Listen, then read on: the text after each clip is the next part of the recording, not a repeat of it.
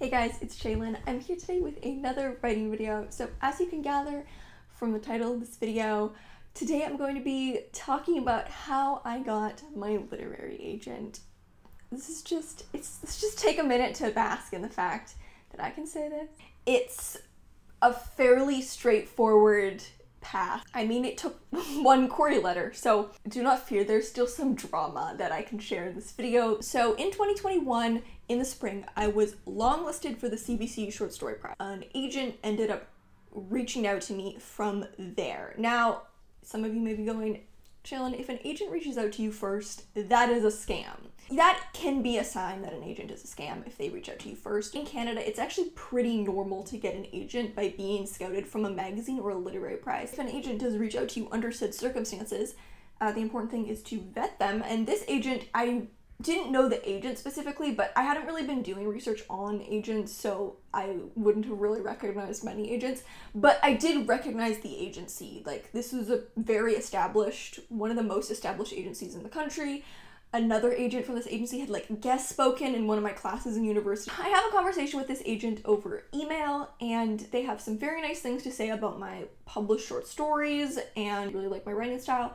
And their main question for me was, do you write novels? And I was like, I do. I had like looked at this agent's manuscript wish list, and I really did feel like from what they were interested in, like they could be a really good fit. I basically just like very quickly pitched my 2 novels that I'm working on. So basically they were like, those all sound like things I would be interested in.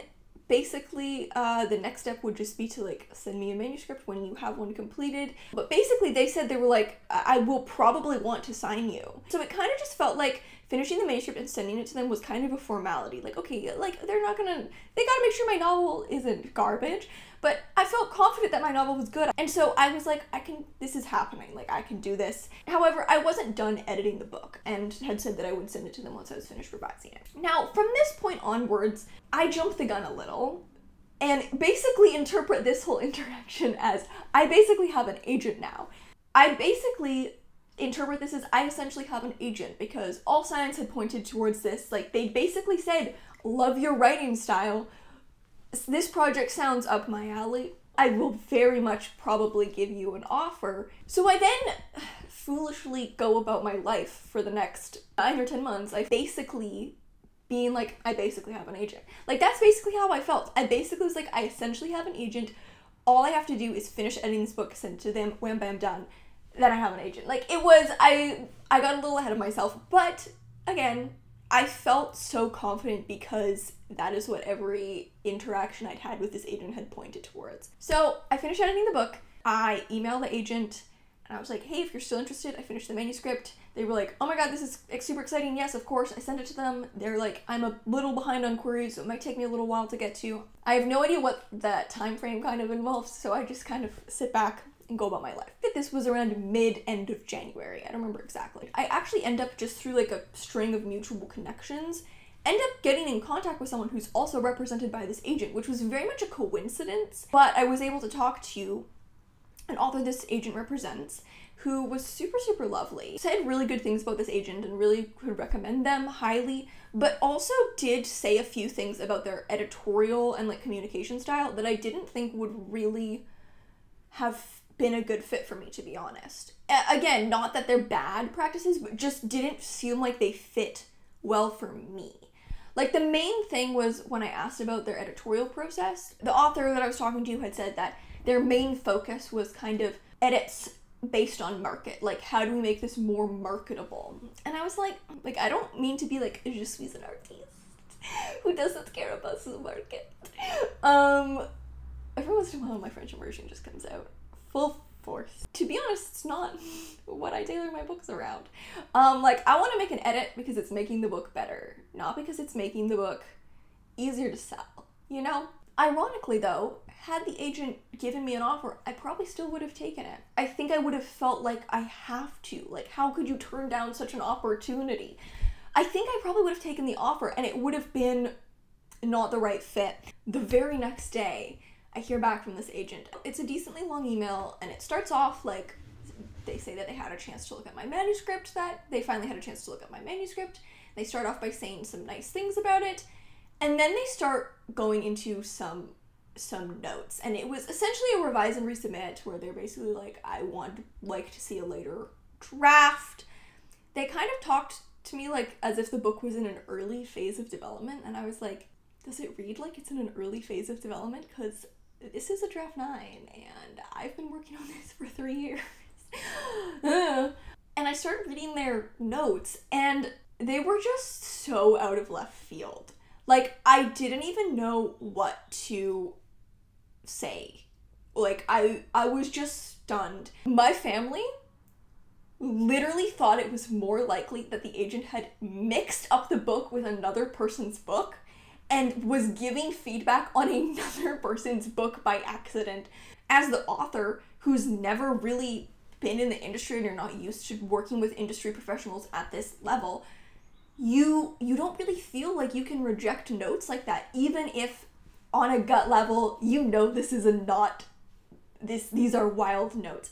And the notes were pretty, the way they were delivered to me felt a little patronizing. I kind of felt like I was being talked to as if I was a beginner. They were very vague but also huge. It was like, restructure your whole book, but no specifics really.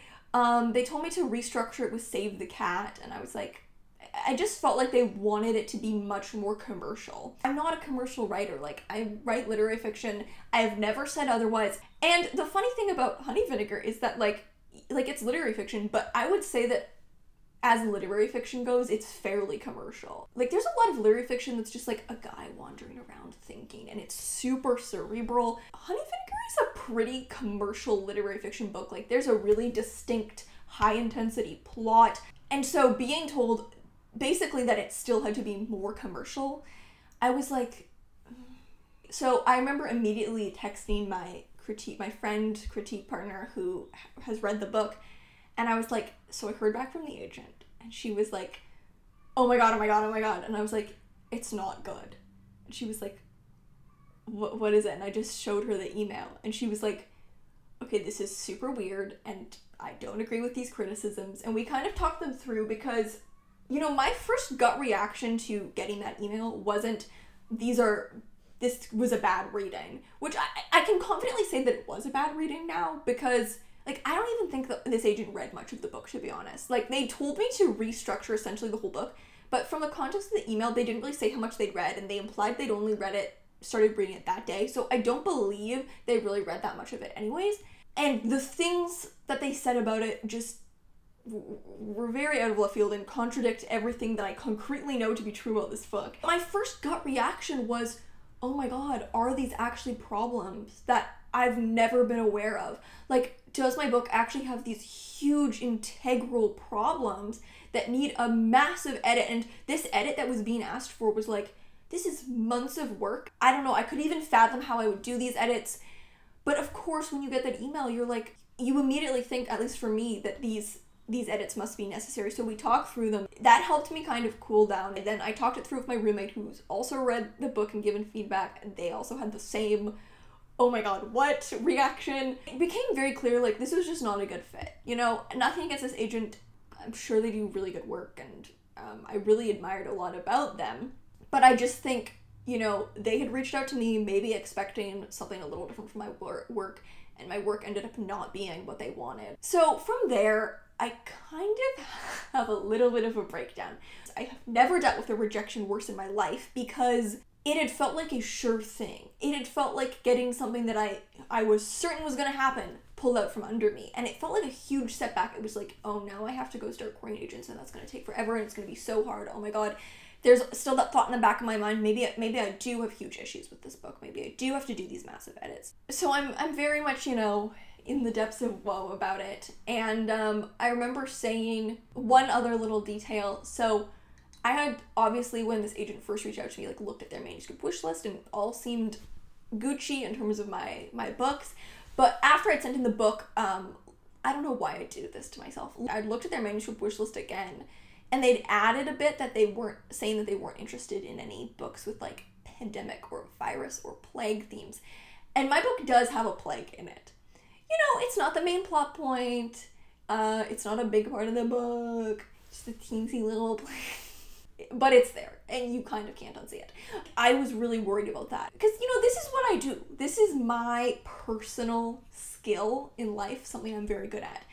I will be in a situation, have an opportunity where everything is good, and I will still find one little thing to fixate on and become extremely anxious about. I'm really good at doing this. I can do it in like even the most ideal of situations. It's really amazing. I'm like the world's leading expert on finding something to stress over in an otherwise great situation and just freaking out about it. I remember saying, like literally in these words, I feel so stupid. I spent so much time worrying that the book might not be a good fit that I didn't even stop to think that the book might just not be good enough. So anyways, I think I just took a bit of time off. I didn't really think about it for a couple weeks. Eventually I was like, okay, I have to pick myself up off the floor and just take a step forward, start querying some other agents. Like, it's fine. Oh, and I also remember saying, like, to my friend, I was like, yeah, I feel dumb because, like, I haven't even thought of a plan B. Like, I haven't been researching agents. I don't have a query letter. I have zero plan because I was so sure that this was going to pan out.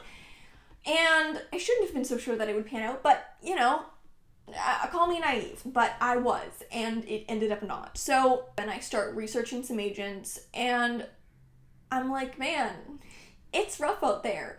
Not many people are open to queries. First, I just went through every single major literary agency, well, just every single literary agency in Canada, went through the list of agents, and identified the ones that I thought would be the best fit, because that felt like an easy way to just get a general overview of every agent in the country. A lot were not even open to queries, or were only open to queries via referral, and I was like, how does... The other way that I looked for agents was just by going through similar work that I've read and looking at who the agents were.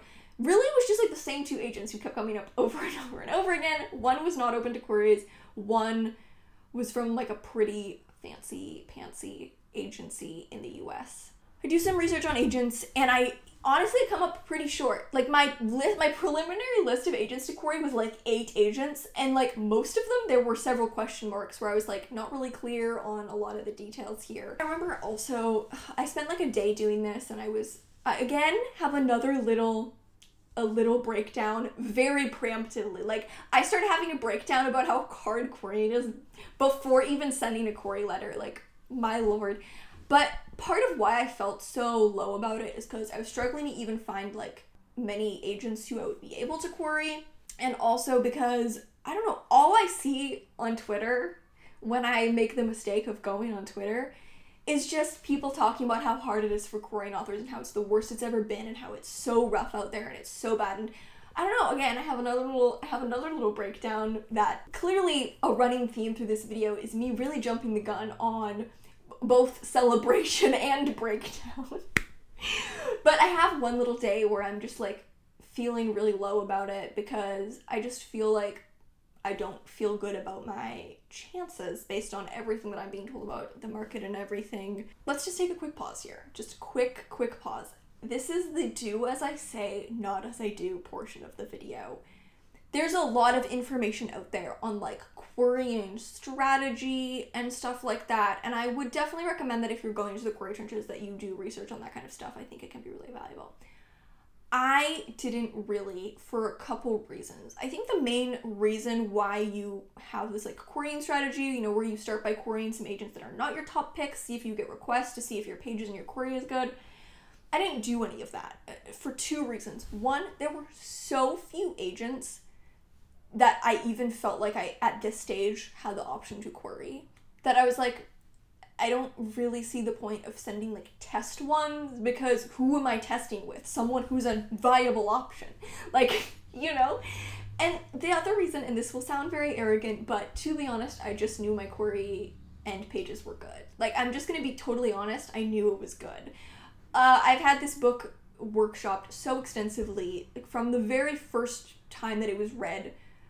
In a university workshop, my prof was like, this reads like a published book, you could publish this. Like, I knew it was good. I've been so fortunate to work with a lot of really great people, from profs, friends, to get feedback on the book. I also knew that I had a very good pitch for the book, had a concept that I think really stands out in its genre while also being firmly rooted in the genre. I knew that I had a good query letter with a really strong picture for the book. For years I figured I would do. I figured before I queried a book I would get a professional query letter review, but when the time came I was like, I really don't need this. Like, I just know this query letter is good. Like, I'm gonna be straight up with you. And I knew the opening pages were good. I'll be straight up with you. Maybe it sounds arrogant, but I was pretty confident in my pitch. My query letter came together very fast. I didn't really have to write my query letter in the moment. I kind of could just sit down and assemble it. I already had a pitch for the book written that I'd been tweaking and fine-tuning for years, starting back when I had to submit a summary of it to my university workshop, and I've been slowly tweaking it and refining it for years. So I had a short, good, punchy pitch for the book, and I already have a bio written. So it was really just a matter of assembling it in a query letter format and tweaking it to fit that format. I was able to pull together my query letter super fast just because I already had all the pieces already written.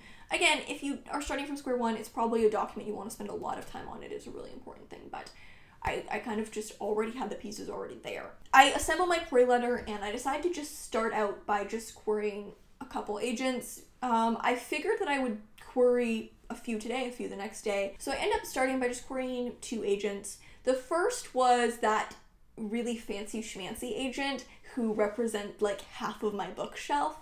And I really didn't think anything would come of that. They say on their website, they're like, that they don't even reply to queries unless they're interested. So I figured that they would just ghost me forever. Spoiler alert, they ended up just ghosting me forever. So they lived up to every promise and potential there. The other agent that I queried was Rachel Latovsky from Cook McDermott. When I was doing my research on agents, Rachel had really stood out to me, to be honest, as my top pick. Like, a lot of the agents that I had looked at on the list, I had a lot of question marks about them. I was like, I need to further research this agent, not really clear on exactly what they want. With Rachel, I just felt like very clearly from reading her bio, I was like, seems like a really good fit. I don't know, there was a sense intuitively, and also based on what she was saying about what she was interested in, what she represented, that she would be a good fit. So I ended up querying her as well as this other agent.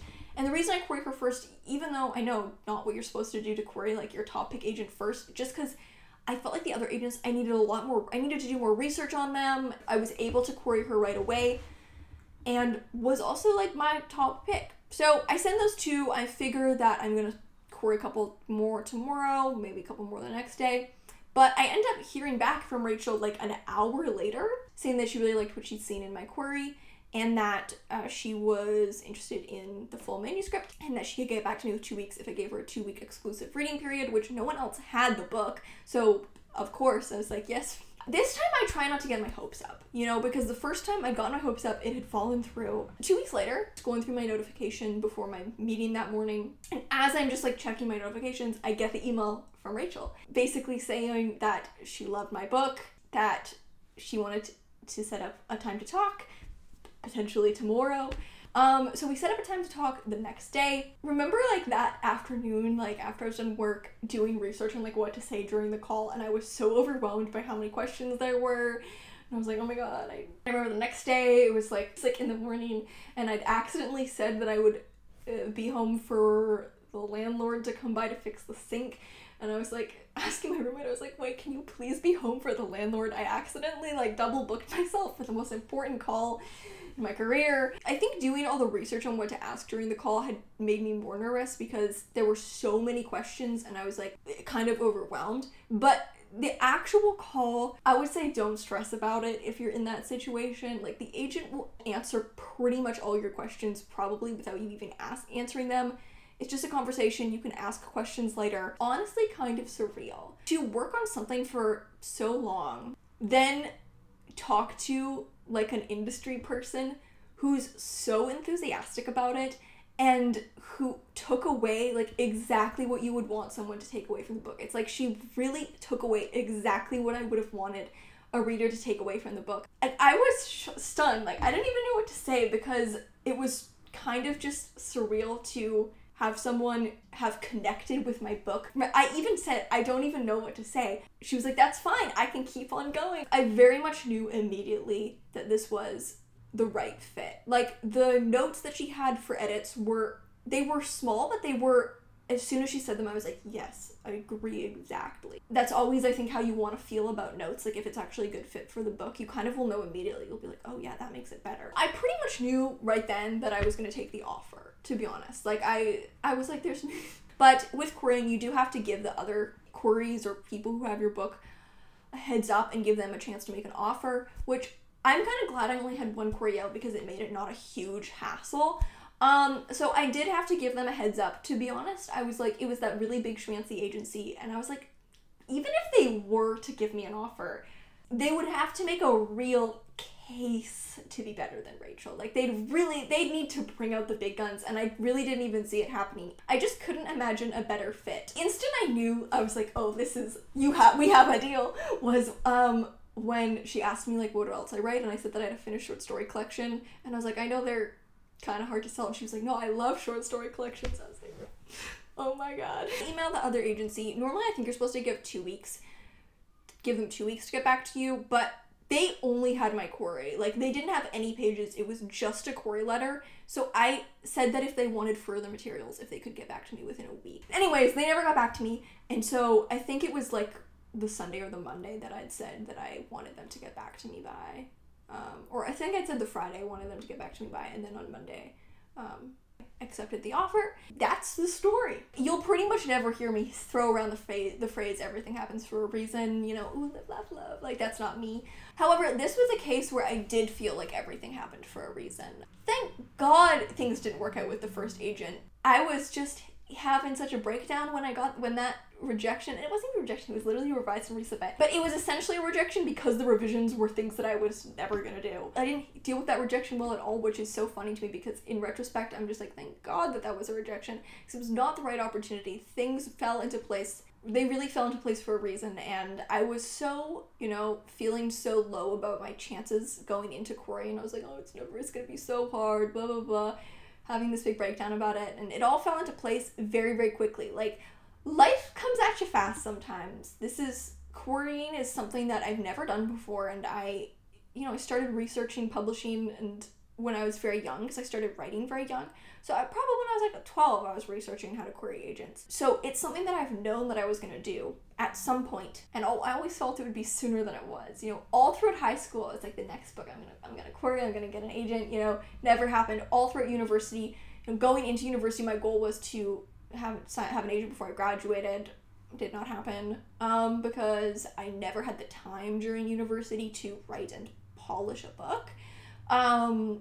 So I realized that wasn't going to happen while I was in university. So this is something that I've known that I was going to do, start querying for like over a decade. And then once it actually happened, it fell into place so fast. Like, it was like such a long time to prepare for this, and then the pieces really aligned very, very quickly. So kind of a whirlwind, but we're doing edits on the book right now. I will say, to wrap this all up, because my stint in the query trenches was so brief, literally the timeline was send a query, get a full request an hour later, have the call 2 weeks later, accept the offer a week later. I don't think I'm really the person to talk about how to query or give much advice on querying, but I would be open to doing one video about my query letter and looking at my query letter and what I think made it a strong query letter, because that was something that I think definitely helped. Having a strong query letter is obviously super important, and that's the one thing where I was like, I think I knew what I was doing with that one. But in terms of like strategy or how to find agents or anything, I don't think I'm really the best resource for that. I think there are better resources, so I don't think I'll be making at this stage many further videos on how to on querying, just because I feel like I honestly didn't really gather the experience needed, because it was because the stars aligned kind of right away for me. So I don't think I'll really be making many videos at this stage on querying, but that would be one where I would be open to just doing a video about my query letter and talking about the few things that I think helped me have a relatively painless querying journey. Hopefully that video will be coming up soon if it's something you guys are interested in. If not, if you're like, no, we will get that information from people who know what they're talking about more than you. Respect. I get it. So that's all for this one. Thank you guys so much for watching, and I'll see you in another video.